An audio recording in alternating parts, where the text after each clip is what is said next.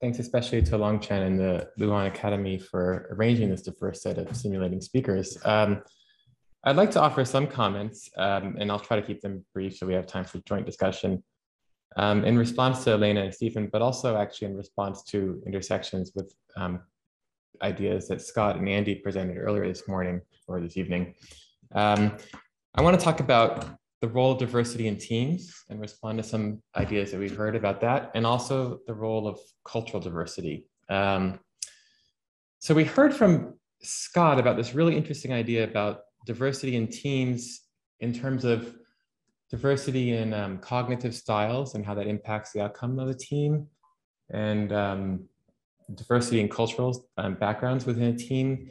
And this actually is brought to mind, in fact, I assembled these slides whilst Scott and everyone else was speaking, some of my own interests in research about diversity in teams. That's different from diversity that is standing diversity, but has to do with diversity achieved through dynamic pairings within a team. So there's another kind of diversity that can occur within a team when individuals are forced to shift around who they play with. And so this is very recent research where we've studied how a bunch of individuals who are actually identical in their objectives, they're all kind of selfish individuals trying to optimize their own payoff, behave in a population when they're forced to sort of switch partners at a certain rate. And so the basic idea is that individuals are playing a complicated game. It's actually an iterative prisoner's dilemma where it's hard to achieve a good outcome, but once in a while they have to play the game with someone new.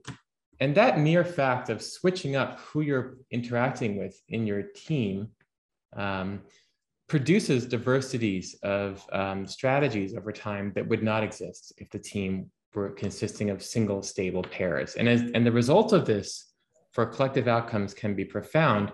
If individuals play only against a single opponent over time and they're selfish, then we have this tragedy of commons, and people end up over time having very poor payoffs in complicated tasks like the iterative prisoner's dilemma.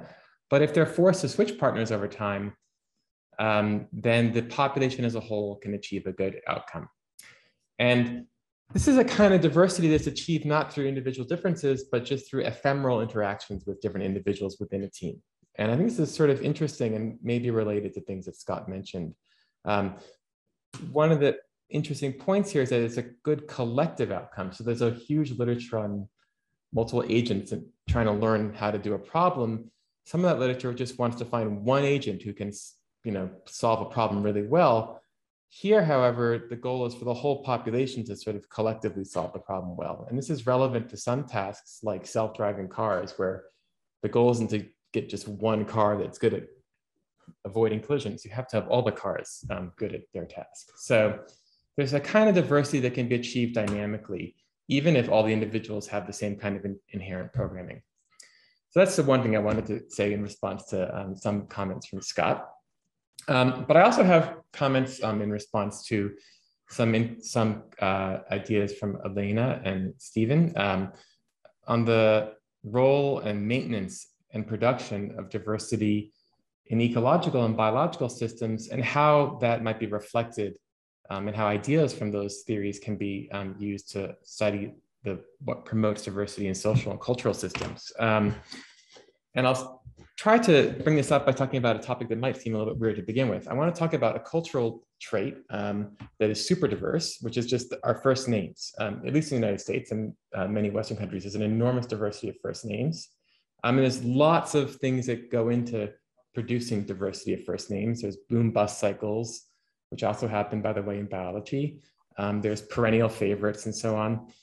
And what I've worked on over the last few years and finally finished is a way of trying to understand what kind of role of selection, which we heard a little bit from Andy Lowe, might play in promoting the dynamics and diversity of cultural traits like first names. And we've looked at, in some sense, all of the first names in the United States over a long period of time, and as well as other countries.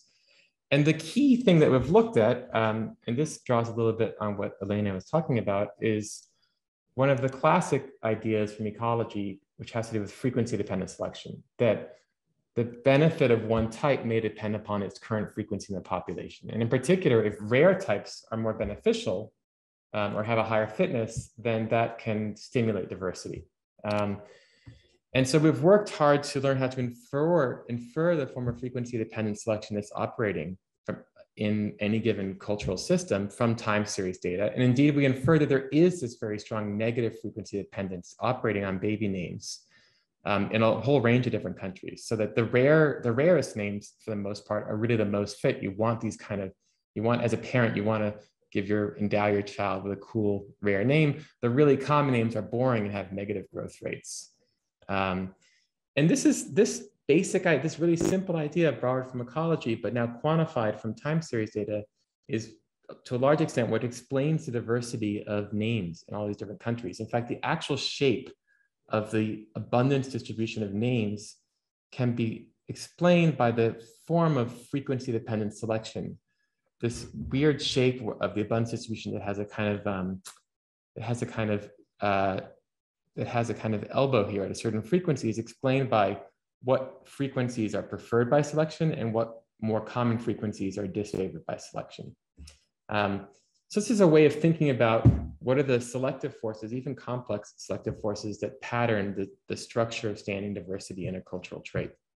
So there also may be sort of subtleties that occur in culture, where different subsets of the population experience different types of selection that produce different patterns of diversity. And so one example, again, here in names, has to do with biblical names. As you guys might guess, biblical names you might think have an advantage, the Johns and the Davids and so on. And indeed, we do find that separating biblical and non-biblical names, biblical names have about a 2.5% fitness advantage almost at all frequency classes compared to non-biblical names, so that different portions of the populations, different subsets can experience different types of diversity producing selection. And nonetheless, the biblical names show the same overall pattern, that the rarer the biblical name, the more cool, the better, the more desirable it is. And the really common biblical names, the less desirable they are.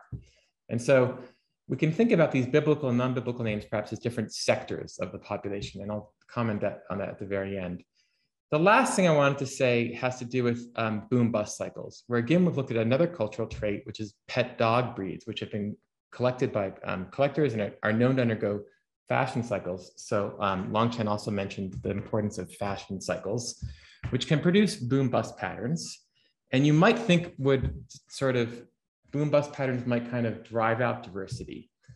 And what we have found, however, is that even though there's strong boom-bust patterns, the overall effect of those boom-bust patterns is to have negative frequency-dependent selection that actually supports diversity.